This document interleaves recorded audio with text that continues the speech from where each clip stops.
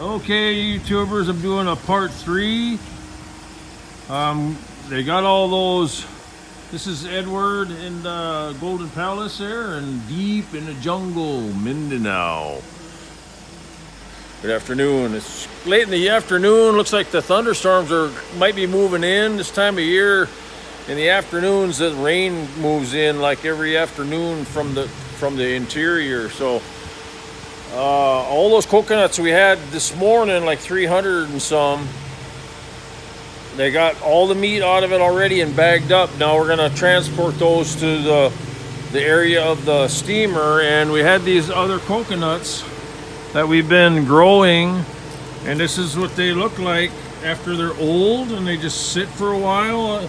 The roots start growing on the bottom, and then the tree starts growing on the top. So after about a year, that's what they look like. And then we're gonna bring those to the land and plant them. And then maybe like additional 4 years from that time. Takes about 5 years.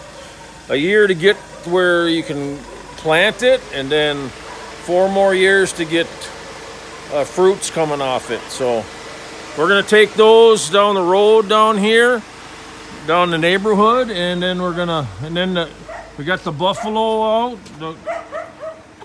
Joseline and Burling, everybody. We're gonna head to the camp, and there's all the pile of bags of the copra. Those are full of coconut. And Noi, he's the oldest son, with the 2 boys. They're riding on the sled of the carabao. And we're gonna bring those down the road with us, and then they'll take the bags after I take the bongo, and then we're gonna move everything down to the Northland. So that's the plan right now, and let me hop in the truck and we'll get after it. Oh, yeah. That's the thing with this time of year, the weather is pretty darn good still until the afternoons, and here comes the big rain sometimes. It might last an hour, if that. Okay. Watch out for the traffic, which is tons of motorcycles. That's what it is here in the Philippines. Okay, let's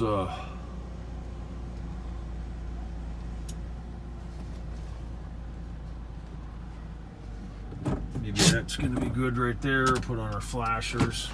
Let's see if that's gonna be okay. Go ahead a little bit more, Burling. Head a little bit more. Okay.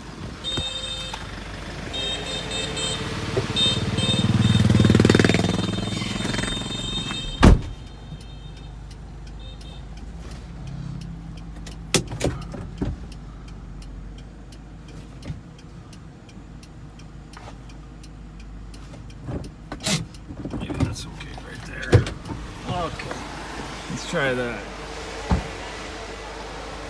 Is that okay? Okay. Now how many did we get from there? 1, 2, 3, 4, 5, 6, 7, 8, 9, 10, about 11 or 12 bags.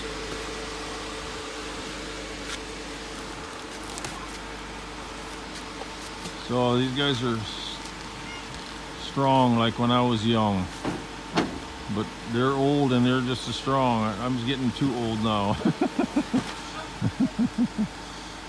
I threw around these bags here last couple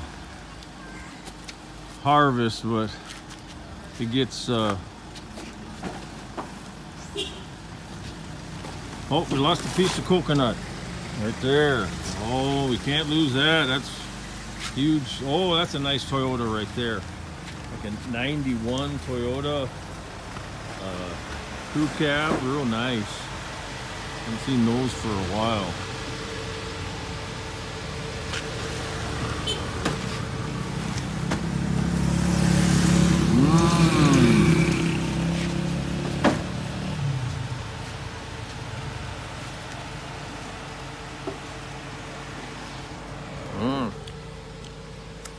That's a good coconut right there. Oh my gosh, fresh.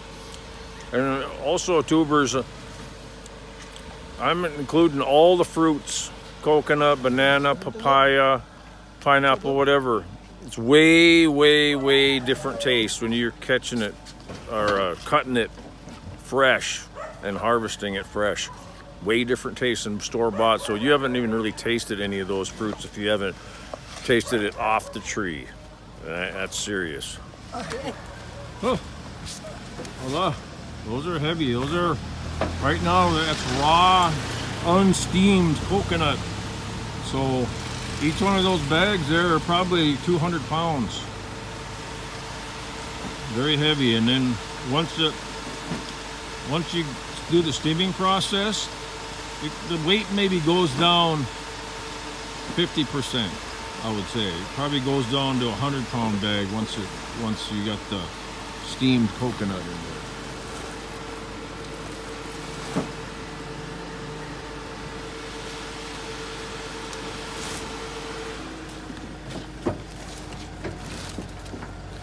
Yeah, I'll just throw it in there anyway. So that's 1, 2, 3, 4, 5, 6 so far. That's 7.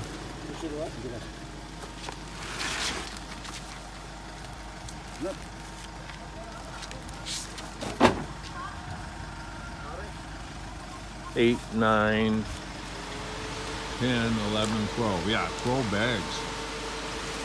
That's great. We're 12 and a half maybe. Careful your head. Watch your head. I hit my head on that rail right there so many times.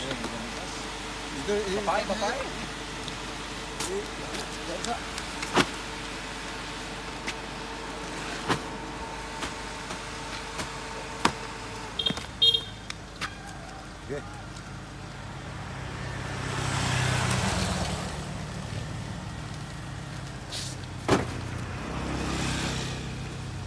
Okay. Maybe it's not going to rain, but I thought I heard some thunder over that direction. Usually the interior is where the rain comes from this time of year, but still the sun's out right. It's really nice. For today!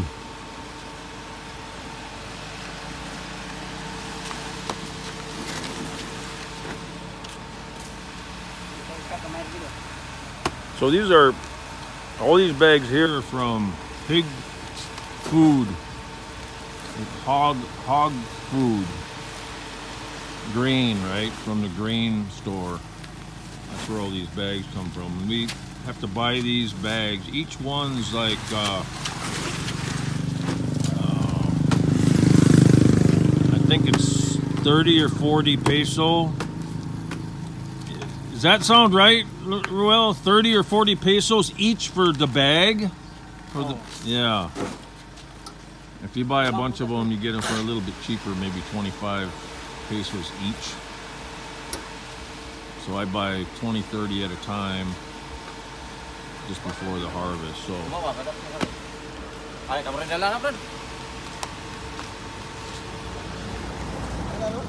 is that it?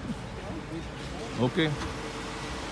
Okay, we're gonna head down the road a piece and unload now, and then the buffalo or the carabao will take over from there.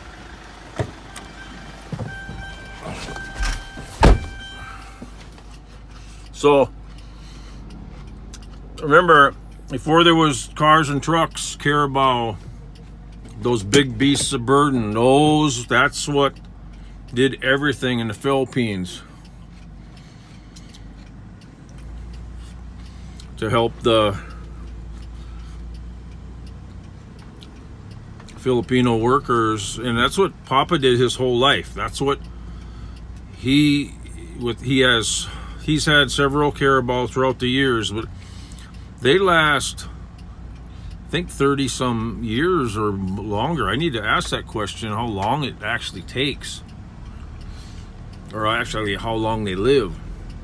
But that's what they use to skid logs, haul big trailers of rice or corn or in agriculture.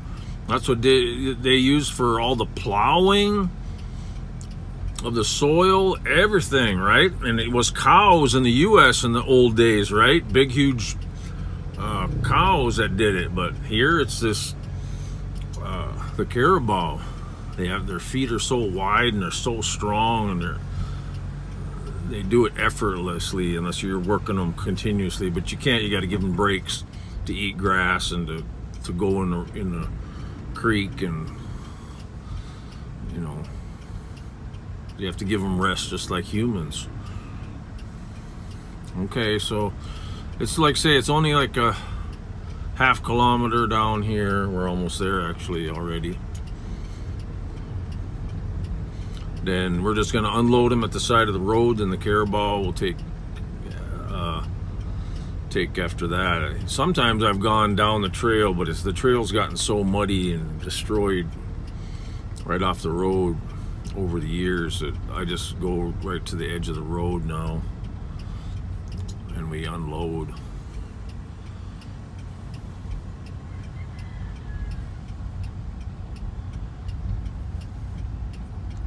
So, oh yeah, we're doing lots of work here.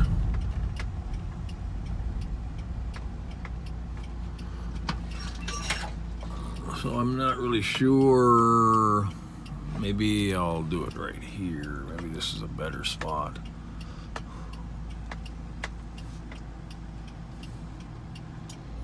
Let's do it right here. That's a good place. Okay.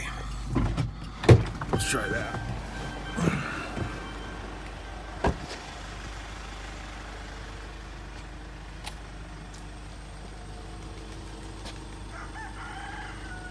You put it here? Or what?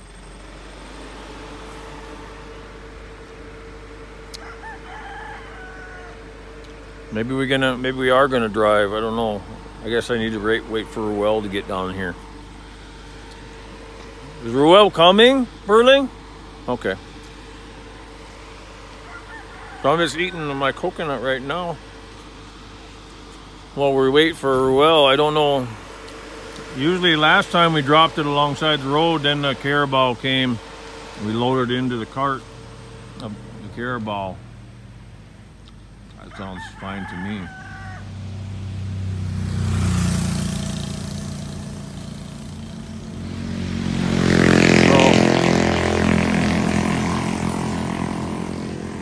So, this land right here is not our land. Our land is another quarter kilometer down this road through some trails, and then there's a big 5-hectare piece of land up on the edge of the mountain going up to the eastern slope. Actually, it's the western slope of the mountain ridge that goes all the way around the mountain right there.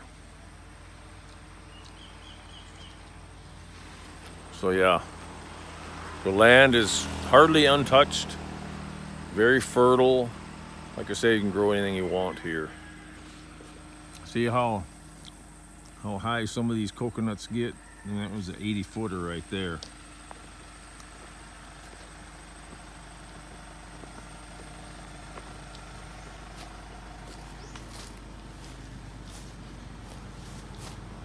There's Ruel.